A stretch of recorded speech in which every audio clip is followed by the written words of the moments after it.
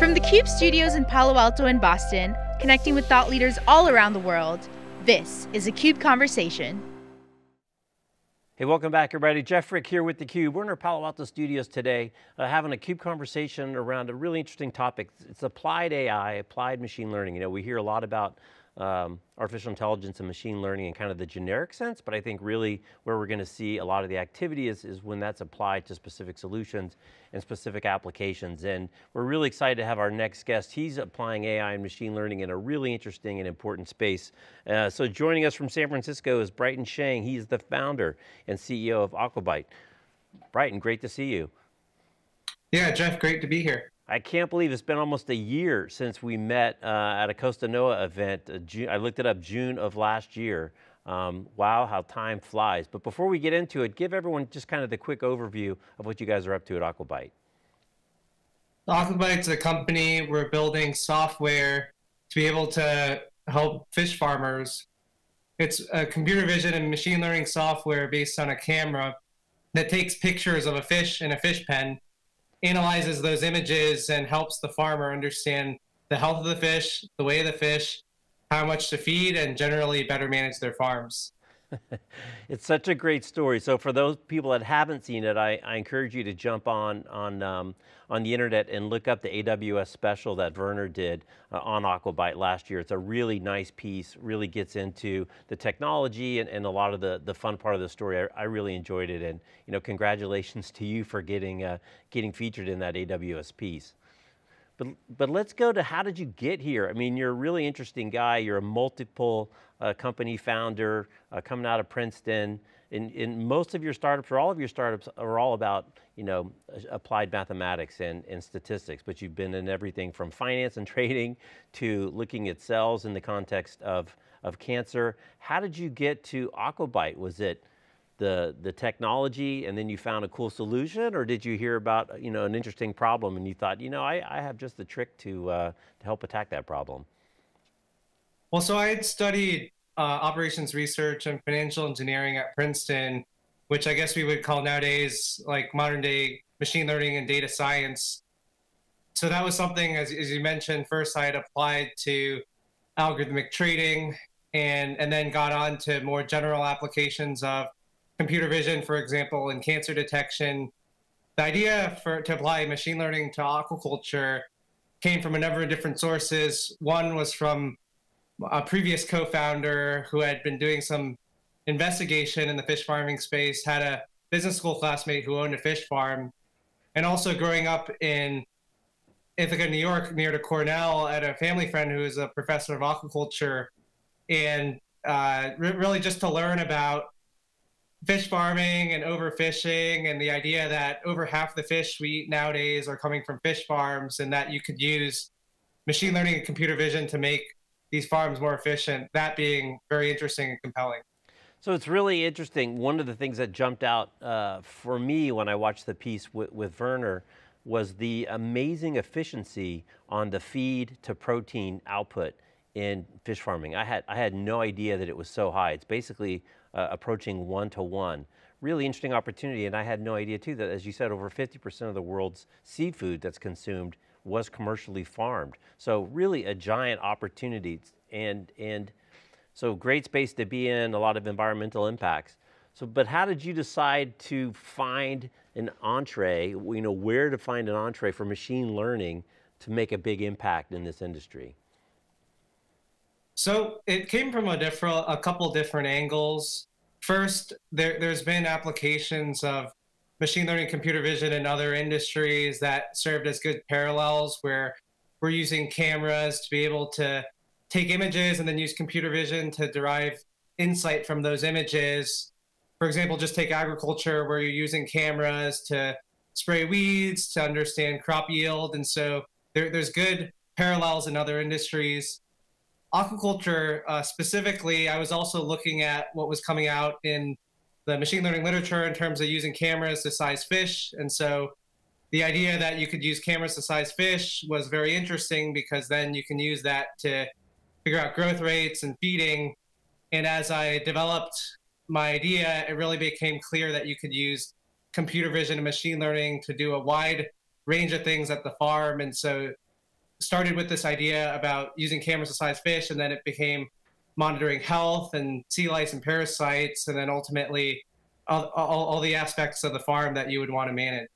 And correct me if I'm wrong, but do you guys identify individual fish within the population, within that big net, and then you're basically tracking individuals and then aggregating that to see the health of the whole population? That's right. The spot pattern on the fish is unique, and we have an algorithm that's able to use that to determine each individual fish via the spot pattern.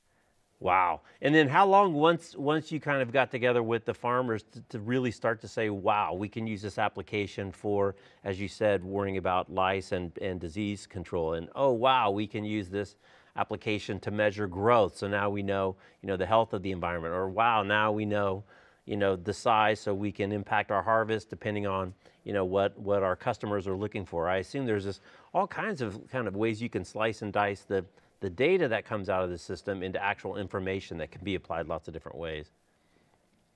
Right. So I started the company back in 2017, and if you think about aquaculture, it's actually a hugely international industry, 99% outside the US. And within aquaculture, very quickly zeroed in on salmon farming, and specifically salmon farming in Norway. Norway produces about half of the world's farmed salmon, and ended up going there for a conference, Aquanor, August of 2017. And while I was there, had my idea and a prototype for sizing the fish with a camera, but then also realized in Norway they had recently passed regulations around counting sea lice on the fish. So this is a parasite that attaches to the fish and is regulated in pretty much every country that grows fish in the ocean. And farmers asked me then, okay, if you could use the camera to size fish, can you also count sea lice, and can you also detect the appetite? And then it just turned into this more platform approach where this single camera could do a wide variety of applications. That's awesome. And I'm just curious to get your take on the acceptance and really the excitement around kind of application of machine learning and this computer vision in terms of the digital transformation of commercial fish farming. Because it sounds like once they discovered the power of this thing, they very quickly saw lots of different applications, and I assume continue to see kind of new applications to apply this to transform their business. Right. I would say fish farming itself is already fairly highly mechanized. So you're dealing with fairly rough conditions in the ocean, and a lot of the equipment there is already mechanized. So you have automatic feeders, you have feeding systems. That said, there isn't too much computer vision machine learning in the industry to date. A lot of that is fairly new to the farmers. That said, they were open to trying out the technology, especially when it helps save labor at the farm. And it's something that they have familiarity with some of the applications, for example, with Tesla, with their autopilot, and other examples that you could point to in common day use. It's interesting that you brought up Tesla. I was going to say, the Tesla had an autonomous driving day presentation. I don't know, it's probably been a year or so now, but really long and depth presentations by some of his key technical people around the microprocessor and AI and machine learning, and a whole thing about computer vision. And there's this great debate about can you have an autonomous car without LiDAR? And I love the great quote from that thing was, lions don't have LiDAR and they chase down gazelles all day long. So, Right. We can do a lot with our vision. I'm curious some of the specific challenges within working in your environment, within working in water and working with all kinds of crazy light conditions. It's funny on that Tesla, they talked about really some of the more challenging environments being like a tunnel, inside of a tunnel with wet pavement. So, kind of reflections and these kind of asymmetric conditions that make it much harder. What are some of the special challenges you guys had to overcome, and how much of it's really the technology, or is it really being done in the software and the algorithms and the, the analyzing of what are basically a bunch of pixel dots? Right. The basic technology is based on it's a stereo camera that takes images of the fish. Now, a lot of the special challenges we deal with relate to the underwater domain. So underwater, you're dealing with a rough environment. There could be particles in the water. specularity, so reflections underwater. You're dealing with practical challenge such as algae, even the behavior of the fish. Are they swimming by the camera? Where do you want to position your camera in the pen? Also, water itself has interesting optical properties. So the deeper you go, it affects the wavelength that's hitting the camera. And also you have specialized optics where the focal length and other aspects of the optics are affected underwater. And so a lot of the specific expertise we've developed is understanding how to sense properly underwater. Some of that is handled by the mechanical design. A lot of it is also handled by the software, where on the camera, we have GPUs that are processing the images and using deep learning computer vision algorithms to identify fish parts and sea lice and other aspects of the fish. It's crazy. And how many fish are in one, individuals are in one of these nets? So a single pen can have as much as 100,000 to. We're actually in one pen, which is, I think, is the largest salmon farm in Norway, based around an oil rig called the Ocean Farm, where they have 2 million fish in a single pen. 2 million fish, and you're in that one. Right. Yeah. It's, and you've identified all 2 million fish, or do you work on some sampling, or how do you make sure every fish eventually swims by the camera, or does the camera move around inside that population? That's an amazing amount of fish. So I think we'll eventually get to the point where we can identify every single fish in the pen and use that to track individual health and growth. In practice, what we use the individual recognition algorithm to do is to deduplicate fish. So a common question we get asked is, okay, what if the same fish swims by the camera twice? And so it's used to deduplicate fish, but I think eventually you'd be able to survey the entire population. That's crazy. So where do you guys go next, Bryton? Again, you've brought your analytical brain to a number of problems. Do you see, kind of expanding the use within the fish industry in kind of a vertical play, or do you see really a horizontal play in different parts of agriculture and beyond to apply some of the techniques and the IP that you guys have built up so far? Well, starting with Norwegian salmon, we want to bring this to other countries around the world for other species. So we've expanded to our second species, which is rainbow trout. We also are, starting with computer vision, are building this very interesting data set, which we can use to enable other applications. Eventually, we'll get to the point where that data allows us to run fully autonomous fish farms. Right now, one of the limitations of fish farming is that it needs to be close to the shore so you can have people go to the farms. And once you have fully autonomous fish farms, then you can have fish farms in the open ocean, fish farms on land.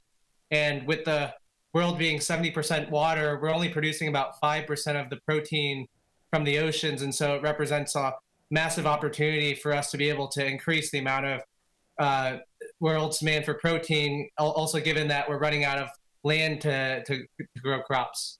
Wow, that's amazing. We're only getting 5% of our food protein out of the ocean at this stage? Right. That is crazy. I thought it would be much higher than that. Well, certainly a really cool opportunity, and again, a really awesome little documentary by Werner and the team. Definitely go watch it if you haven't seen it. So I just give you the last word. As you've been in this industry and really seen kind of the transformative potential of something like computer vision in commercial fishing. Who would have even thought that 6 or 7 years ago? How does that help you, kind of think forward, kind of the opportunity really to use these types of applications like computer vision and machine learning to advance something so important like food creation for our world? I think there's definitely a lot of opportunities to be able to use machine learning, computer vision, similar technologies to help make these industries a lot more efficient, also a lot more environmentally sustainable. I'd say something like this industry, like aquaculture, it's not so apparent just if you're in the Valley and even in the US, just because 99% of it happens outside the US. And so to be able to be familiar with the industry, to know that it exists and to build applications itself is a bit of a challenge. I would say that is changing. one of the things that actually came out a couple weeks ago was an executive order to actually start kickstarting offshore aquaculture in the U.S. So it is starting in the U.S., but more generally, I do think there's a massive opportunity to be able to apply machine learning computer vision in new industries that previously haven't been addressed.